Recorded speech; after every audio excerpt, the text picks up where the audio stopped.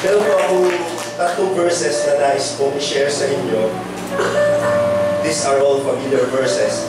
John 3:16.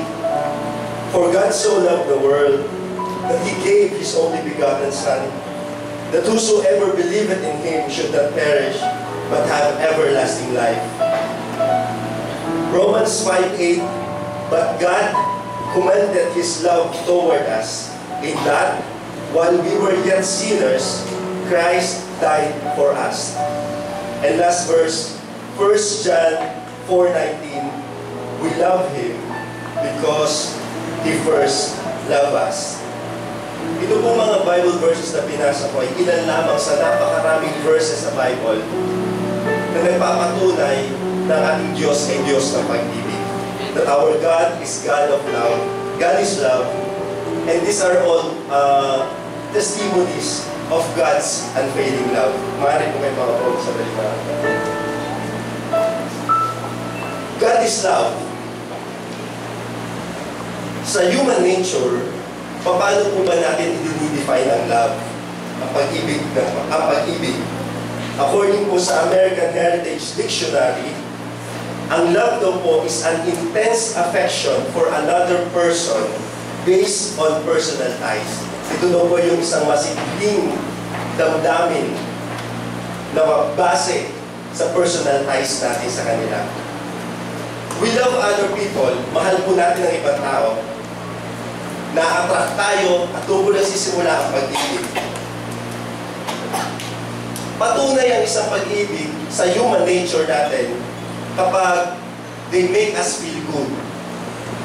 Doon po sa binigay na definition ng American Heritage Dictionary, an intense affection based on personal ties, meron po ditong key phrase na based on, base sa. So ito pong phrase na ito implies that as human, na bilang tao, tayo po ay nagmamahal conditionally. In other words po, tayo ay nagmamahal, depende po kung napupulfill ng tao yun, yung requirements, yung condition na nais natin para po tayo ay masatisfy. Halimbawa po, mahal ko yung tao yan kasi mahal niya ako, sinusunod niya ako. Mahal ko yung tao yan dahil siya'y gwapo, dahil siya'y maganda. Mahal ko yung tao yan, I love you because you take good care of me. Marami pong bagay ang nagpapatunay sa conditional love natin sa bawat isa. Ang ating pong pagmamahal bilang tao is hindi lamang po conditional. Ito din po ay mercurial. May bago po word mercurial. Ang ibig sabihin po ng mercurial, unpredictable changes of mood or mind. Yung bigla lang po nagbabago. Kasi po, we base our love based on feelings and emotions na pwede pong sa isang saglit, mabago at mawala. Ganun po ang pagmamahal na definition bilang tao. Meron pong tatlong uri ng pagmamahal. There is the if kind of love. If you do this, I love you. Kapag ginawa mo to, mahal kita. If you succeed, kapag ikaw ay nagtagumpay, mahal kita.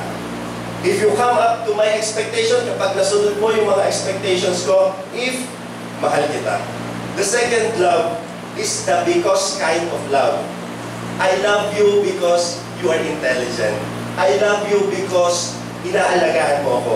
I love you because ikaw ay maganda sa aking paningin. The third kind of love is the in spite kind of love. At ito po ang pagmamahal na binibigay sa atin ng Panginoon. I love you in spite of your failures. I love you in spite of your miserable past. I love you in spite of your weaknesses and your faults. God's love is I love your faults, I love your failures, and I love everything about you. Ganun po ang pagmamahal na binibigay ng ating Panginoon. Sa Bible po mga kapatid, 1 John 4:8, the Bible tells us God is love. Marami pong definition sa Bible na nagpapakita about God's love. Pero meron pong dalawa na very particular, yung pong John 3:16 na binasa po natin and the Romans 5:8, that God commended His love toward us in that while we were sinners, Christ died for us. Ito pong mga passages na ito ay nagpapatunay na ang Panginoon minahal tayo without any condition. We find no conditions placed on God's love for us. Minahal tayo ng Panginoon without any condition. Hindi naman sinabi sa atin ng Panginoon, mga kapatid, na as soon as you clean up yourselves, mamahalin kita. Hindi naman sinabi ng Panginoon na isasakripisyo ko ang aking buhay kapag minahal mo ako. Minahal tayo ng Panginoon dahil mahal niya tayo at dahil ang Panginoon ay pag-ibig mismo. His love for us always existed, and because of that, He did all the giving and sacrificing long before we even aware of that we needed His love. Napaka-unconditional po ng pagmamahal ng ating Panginoon. God is love.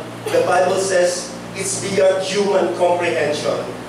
Higit sa pangunawa ng tao. Love is more than the characteristics of God, dahil God is love Himself. He does not try to love you. He cannot help you but love you because that is what He is. Yun po mismo ang ating Panginoon. When God saw you through the eyes of love, He was looking for your potential, mga kapatid. He was not looking for your past. He was not looking at your past. Tayo nga po ay may mga indescribable circumstances. When God sees you, lift up your heads and rejoice because the best is yet to be. Every battle po na pinagdaraanan natin, sa bawat heartache na nai-endure natin, sa bawat luha na pumapatak sa atin, it makes the love of God richer and purer in our lives. Ganyan po katakila at pagkamahal na ating Panginoon. Tayo po lahat, mga kapatid, ay tatayo. Ang bawat tao po, mga kapatid, by the very definition ng tao about love, people will stop loving you. Ang asawa natin maaaring mag-stop loving us for some reasons. Ang magulang, may dumarating sa point na magulang nagiging up din ng pagmamahal sa kanilang anak. Men's love will fail you, but the love of God will never fail you. He will never give up on you. He will always be there for you when you fall. Laging naandyan ang arms ng Panginoon upang akapit ka at upang ipadama sa atin ang kanyang unconditional love. Laging naandyan ang whisper ng ating Panginoon para sabihin sa iyo, be bold, be strong, I will never leave you nor forsake you to the ends of the earth. Ganyan kadakila ang pagmamahal ng ating Panginoon. And as we sing this song, mga kapatid, let us give our heartfelt love sa ating Panginoon. Hindi nire-require ng Panginoon kung ano ang pwede kong ibigay. Ang nire-require ng Panginoon ay yung puso mo na handa niya kami. Sabihin natin ngayon, mga kapatid, sa ating pag-uri at pag-awit, Panginoon, minamahal ka namin. Hindi man sapat lahat ang ginagawa namin, pero nais namin sabihin sa iyo, Panginoon, na mahal ka namin. At itong pag-attend namin marahil ay isang paraan ng pagpapakita namin na, Panginoon, na mahal kita. Ngayong gabi, iaali ko ang oras mo ito para ipakita sa iyo ang pagmamahal.